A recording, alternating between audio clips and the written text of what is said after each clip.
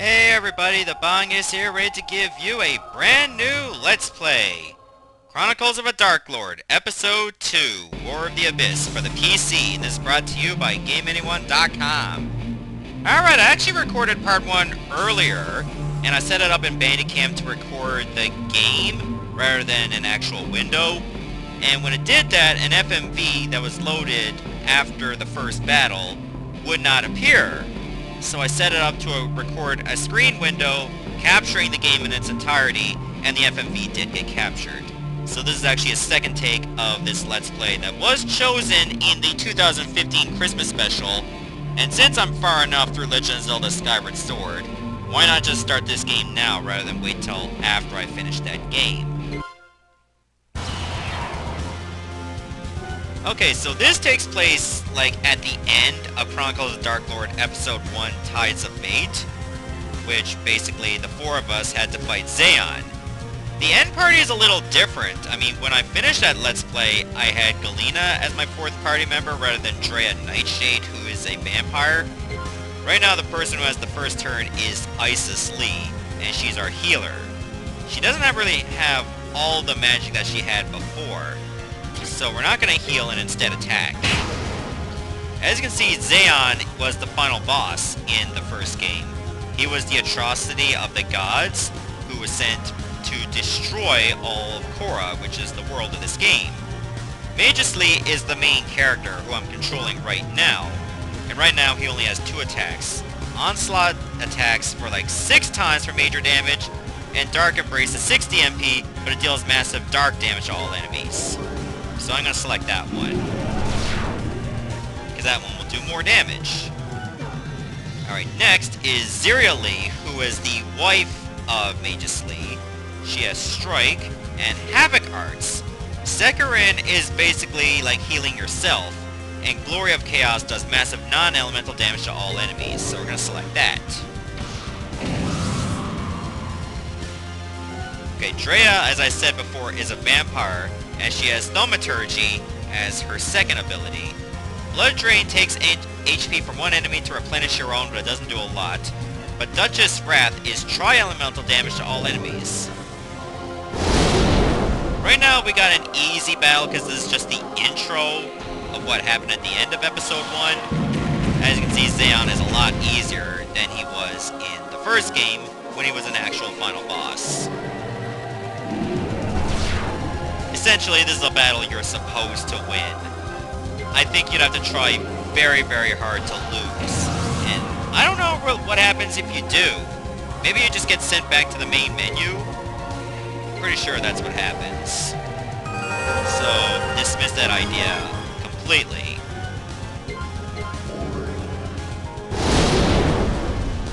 Okay, Zeon should be close to death. Only got, what, 38,000 HP left. Starts with 100,000, so that's nothing to worry about too much.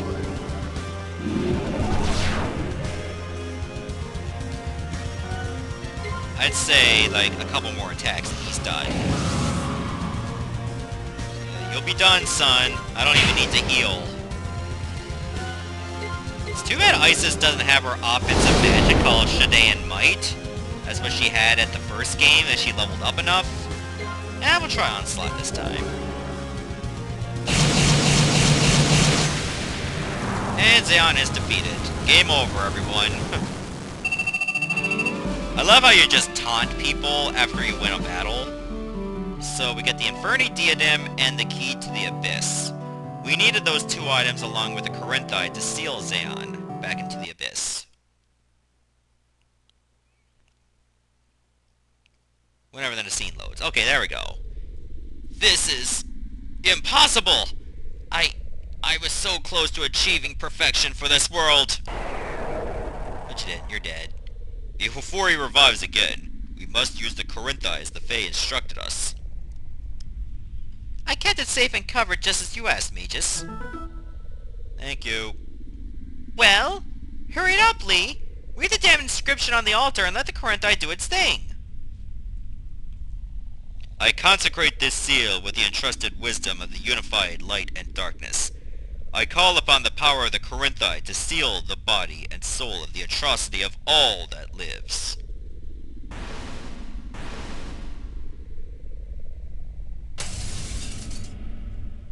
The Corinthi just shattered! We have no time to waste. We must depart immediately. I agree with the Emperor. Let's get our asses out of here while we can. I can do it. I can get us out of here. But I need everyone to be close. You heard the lady! Move!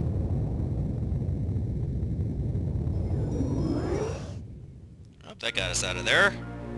And there you have it, Majara. The Corinthi shattered, and we are unsure if Zeon was sealed or not. The only problem, though, is how to find out for sure. Right now, we're just speculating.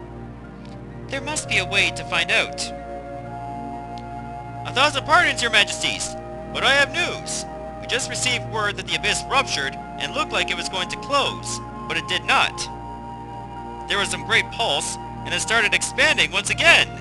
There are thousands of abyssals now pouring out from it. No! This cannot be! How? How is this happening? I bet you 1,000 staring it is not Zeon. Who else could be behind it? The only one that could have inherited Zeon's essence as his vessel, Anto Kalius. So by killing Anto, we only did him a damn favor. He wanted us to kill him, so that he could get Zeon's essence to fuse with his own. He played us all like fools. He knew what we were going to do. Once Anto is ready, we can expect him to send the full might of his armies against everyone in this world. There will be nowhere safe to go. Cytheria? So, it has finally come to pass. The War of the Abyss is now upon us.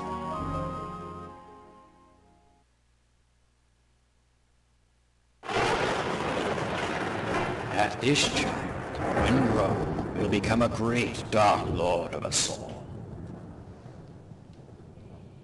Yet, this very same child will be the one to save us all in a war so terrible, so fearsome, that it will blot out any other war known to us. It has a name, the War of the Abyss. It had begun the day when I was imbued with the powers of the great dark god Hazizus. Or perhaps it began the day I was born. It does not matter, I suppose. For I was set to achieve my destiny.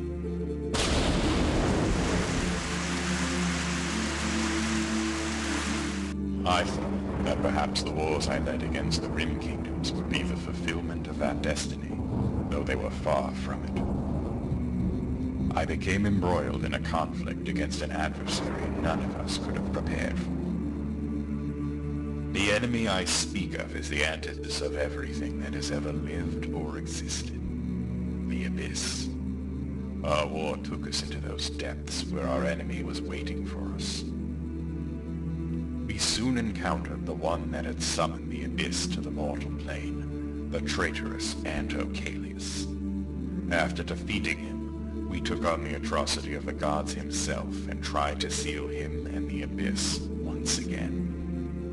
The sealing was a failure, and the Abyss began to expand again.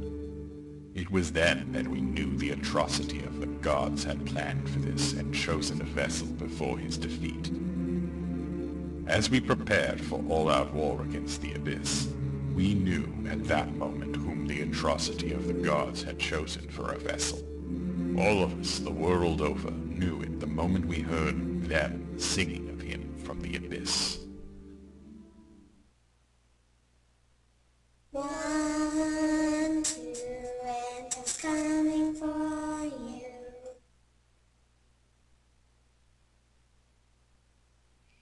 And 1 year later, because everything's alright now. You ready for this, Galena? Yes. I've been ready for this for a long time now, Ziria. Thank you for agreeing to stand with me. How could I not? Now, it's time for the bride to make her entrance. Ziria, are you sure you're okay with all this? I know that you and Magus had a pretty bitter divorce after you confessed to him about sleeping with Majara. Don't worry about it, Galena. My new relationship with Magus is working out fine. I would even go so far as to say that he's pleased that Majara has found happiness. I'm glad to hear it. Alright, time for me to get married. I really am happy for you, Galena. Let's do this. So yeah, same-sex marriages and relationships were a thing in this universe. And you know, that's fine too. I mean, it shows a lot of progress as to how things have gone. By the love of the fallen goddess Shaddai, and the strength of the dark god Hazizes, do I now begin this most cherished of ceremonies. Do you, Galena Dyrene Grey, take Magus Dragonlee to be your husband, through war and strife, in peace and tranquility, for as long as you both shall live? Yes, I do. Now do you, Magus Dragonlee, take Galena Dyrene Grey to be your wife, through war and strife, in peace and tranquility, for as long as you both shall live? Indeed, I do. Then, as High Empress of the Kisareth Empire, I hereby pronounce you husband and wife. You may kiss your bride, Magus. No! Not now! Cytheria? What's wrong? That... Guards! What was that? The Abyss has launched a strike against Tazaroth, Emperor! Our forces are assembling for a counterattack. Magus, you must go and thwart this strike. I will lead our forces here to defend the Citadel. You heard, Majara. Go to Tazaroth and do what you do best. You don't need to worry about us here, okay? Very well. I will see you soon, my beloved, my wife. Commander Krista, Commander Disan, you are with me. I'm ready when you are, Emperor. You can always count on me, Emperor.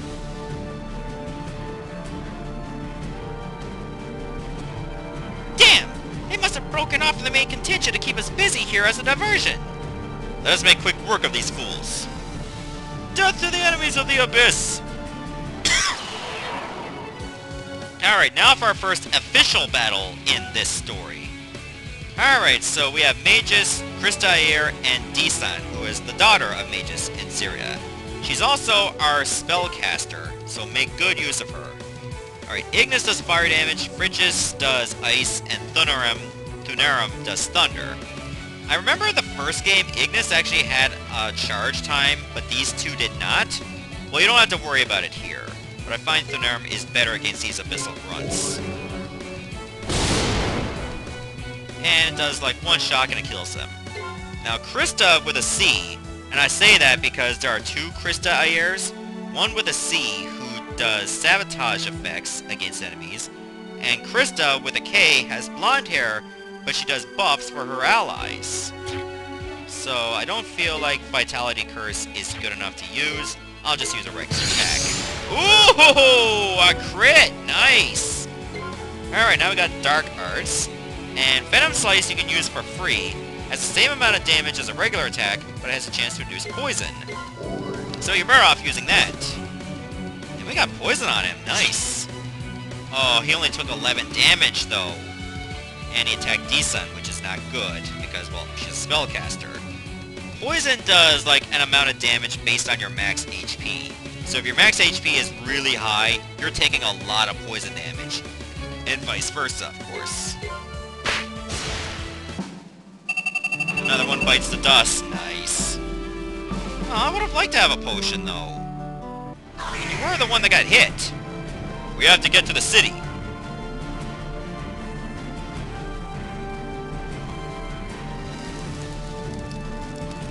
We must drive their filth out of the city. We will have to search the city to make sure we rout them all. Then we will hunt them all down and destroy them. That is our mission. What about the High Empress and the others? Majara and the others are likely fighting the enemy already. They will be fine. We have our own task to deal with. Engage the enemy! Okay. Alright, so let's go to the menu first. As you can see, you can no longer save anywhere you want now, as you could in the first game. Scion Grid is basically where you learn new abilities. So yeah, you don't level up to learn abilities anymore. More on that later because it's not available to us. Your Bestiary is also a new thing you can have. And it shows you, like, what enemies you've come across and how many are left to encounter. Okay, I noticed that the fire crackling is still going on in the background. So, Abyssal Grunt's the only enemy we come across. And you can use page up and page down, which I, like, hotkey to certain buttons on my controller. And the other one on the very bottom is Xeon, so let's not worry about that. You can go to your status to take a look at each of your character stats. You can also notice that your weapons have levels now. That is also tied to your Scion Grid, so more on that later once we actually have that available to us. So you get little descriptions of each character as well, not to mention their title. Well, actually their titles show up under here too, which is pretty nice. Emperor! The enemy has advanced on the city and is laying siege. We are here to assist you. Stand ready. This city will soon belong to the Abyss. Not if we have anything to do about it. Alright, so the soldier is actually going to join us as a guest ally, which is actually pretty neat. I don't think we've had that in the first game. Oh, couldn't get a crit that time. That's disappointing. Alright, we'll go with a Venom Slice on this guy. I think the soldier should be able to kill the guy in the back. Wow, just enough. Nice. Okay, if they target mages for physical attacks, that's ideal. Because he can handle them. At least we're getting money out of this. And sadly, these Abyssal Grunts do not drop items. Remain here and stay on your guard. More may come this way. Yes, my lord! Alright, so watch out for the fire over here, because you do take gradual damage just by walking on it. If you find a good scene, perfect. And if you're standing on the fire, it will just flash red. Oh, you got an ether here. Tells you how many items you got, not to mention a description of the item, and how much it would normally cost. So that's actually pretty neat as well. You can go to your armor, your key items, and you can actually sort your items as well, which is actually pretty cool. Like, these three items you can use on the field and in battle. Scions are something new that's related to the Scion Grid, which, again, I will wait till later once we actually unlock it to showcase how it works. So there are no random encounters in this game. You actually have to run into the enemies to battle them. So that's another neat touch as well. Kinda reminds me of Chrono Trigger in some way. D-Sun could definitely use some more health. You know what? I think we can go a little bit longer without healing. My lord! This way appears to be clear. Why are you standing in the fire? What the? No! Emperor! Kill them all. Alright, so we don't get a soldier to help us this time because he's dead. Alright, we don't really need him. We'll just use Phrygius again. You know, famous talk show host, Phrygius Philbin. That's terrible. Okay, that was also a terrible damage, but we'll make the most out of it. I think I should just kill this guy. Because D-Sun is not in a good place right now in terms of health. In fact, she's already at critical. We are better off just trying to kill these guys now. Actually, I'm better off with Thunerum. I feel that does more damage to the Abyssal Grunts than Phrygius would. This soldier is dead. But at least he had a potion on him. If he had actually used it, he would not have been dead. Ah, that's much better. That is pretty cool that it actually tells you what it does. Yeah, Garudan Feathers can heal your HP by 15% of your total amount, and it removes, well, Fatal. That's pretty cool. Like, it's so detailed compared to the first game.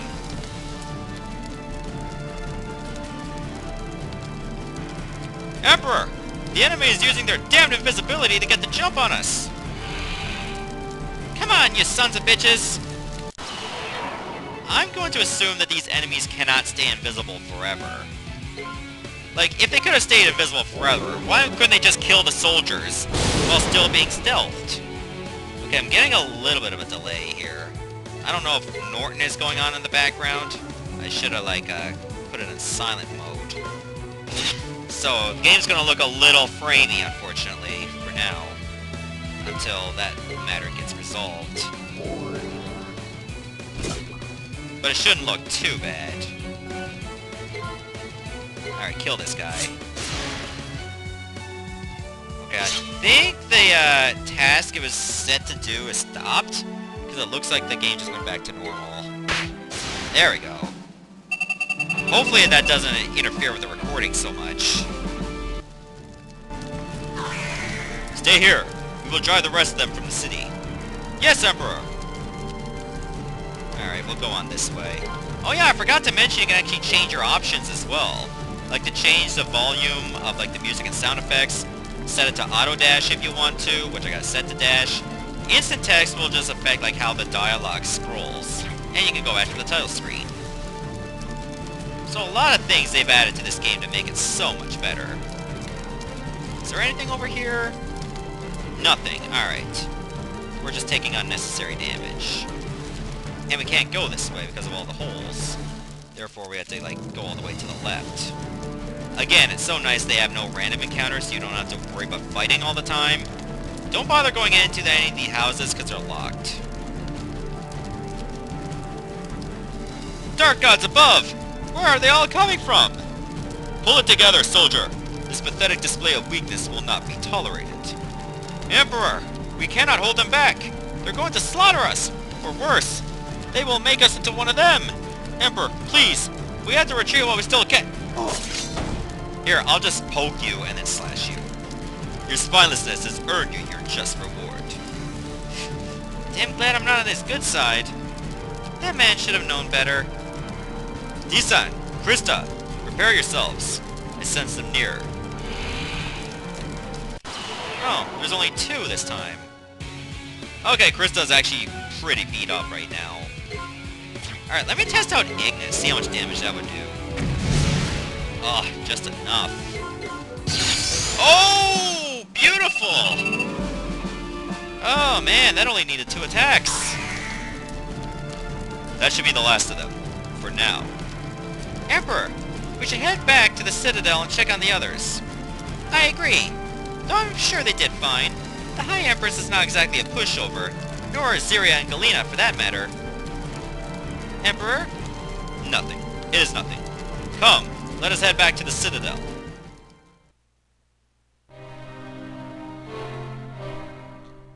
Alright, Chapter 1, The War of the Abyss. I like how this game is broken up into different chapters as well. Meanwhile, in the throne room, 1 month later. Commanders, report. Emperor! High Empress! We have confirmed reports that Octavian has been overrun by the enemy. The land where Octavian once stood is now a part of the Abyss. No! Eleanor! What? What about Eleanor? Did she make it out? We have no word on whether Empress Eleanor survived or not. I'm sorry, Viceroy. I see. What is the latest regarding the Rim Kingdoms and Sanepharia? I'll take this one, Krista. Emperor, it appears that so far Golden Horn and Ivory Mist have been able to push back the enemy from their borders. However, during Ivory Mist's last encounter with the enemy, they suffered heavy losses. Queen Rena of Golden Horn sent us a message stating that should the Abyss strike Ivory Mist again, then it is nearly certain that the kingdom will fall. I do not suppose that you have any good news to report, Commander. Thankfully, I do, High Empress.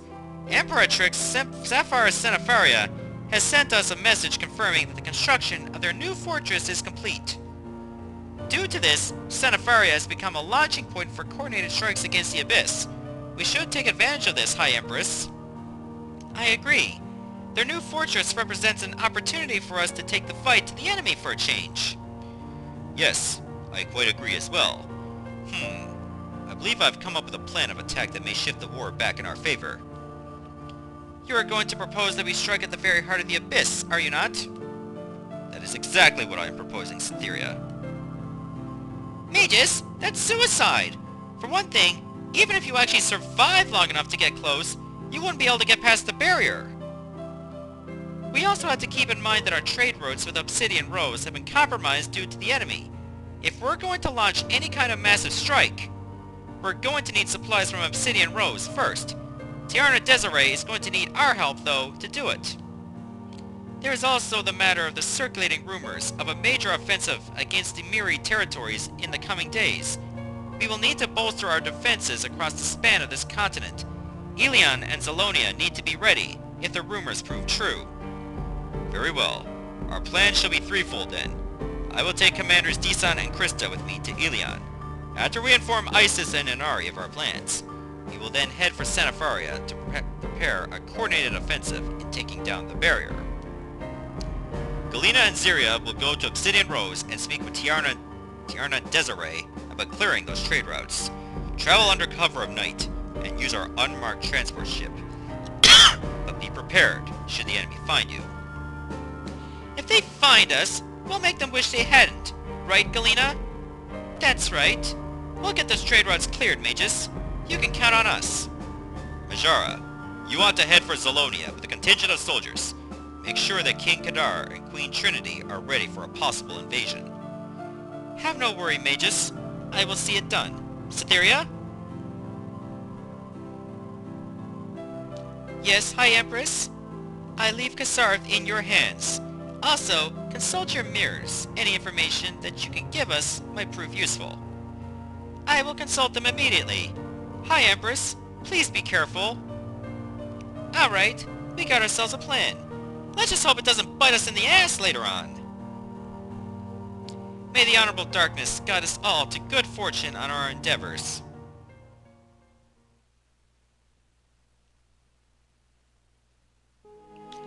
My beloved one.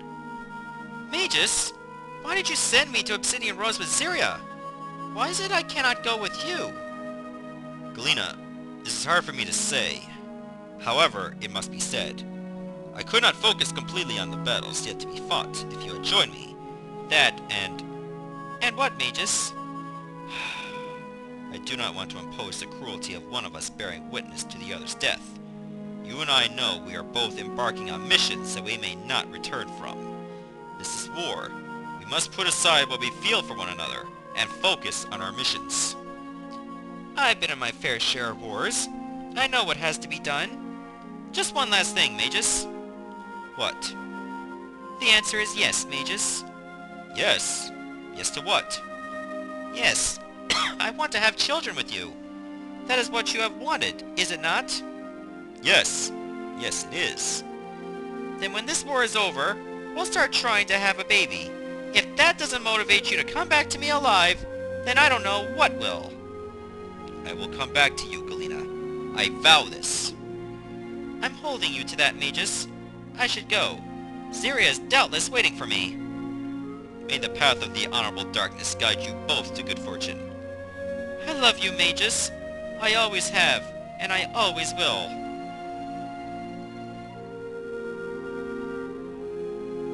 I love you too.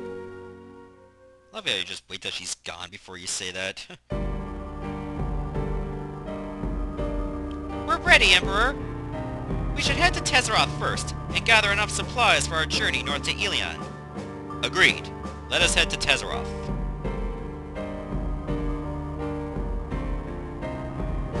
Okay, this is our opportunity to do a little bit of exploring, but I'd rather save that for the next episode, because this part's been going pretty long. Before we go, I noticed that there are a couple paintings over here. I have no idea what the second one is, but the first one is obviously the battle of, like, young Magus versus his father, Exides, in the first game. That was when he got the control of the Dark God Haziz's power. So, I was going to explore the Citadel, but I feel like I'd rather wait till the next episode, because this part's been going pretty long, like I said before. Luckily, you can save using the Shenandorian crystals that are all around, but if you can't find any, you can save in the overworld. So I will be doing some exploring in the Citadel because there are some items I like to buy, and also some money I can find to buy items. There are no battles in the overworld, so you can move around at your own leisure, which is also pretty nice. Tezeroth is over there, and of course the Citadel is right here. If you want to save, you just go right here. I'll just go over save file 2, because that's the part where it wouldn't record the FMVs for some strange reason. Apparently they were just incompatible with my recording settings at the time. But anyways, I'm going to stop the video right here, and in the next part, we're going to go back to the Citadel, do what we need to do. Oh, wait a minute, the Scion Grid is actually available now. Okay, so the Scion Grid, how that works, is you actually just, like, select a character you want to upgrade, and you actually have to move over to them manually. Here we can actually upgrade your Blade of Black Death. Right now, it's just at the standard level 1. So, once you get certain Wisdom Scions, you can move over to the next level. So obviously I don't have any of those Scions. And over here it shows you like what Scions you need. Attribute Scions are for your stats. Skill Scions are for extra abilities. And Wisdom Scions allow you to move over to the next level. So we can't worry about that yet because we don't have any Scions at all. I feel like the interface of the Scion Grid is a little frustrating because you have to be very exact. Like look, over here I cannot exit until I go on this spot directly. So it is a little annoying in that regard, but it could have been a lot worse. Anyways, I'm going to stop here. In the next part, we're going to do what I mentioned to do before. Goodbye everyone, thanks for watching.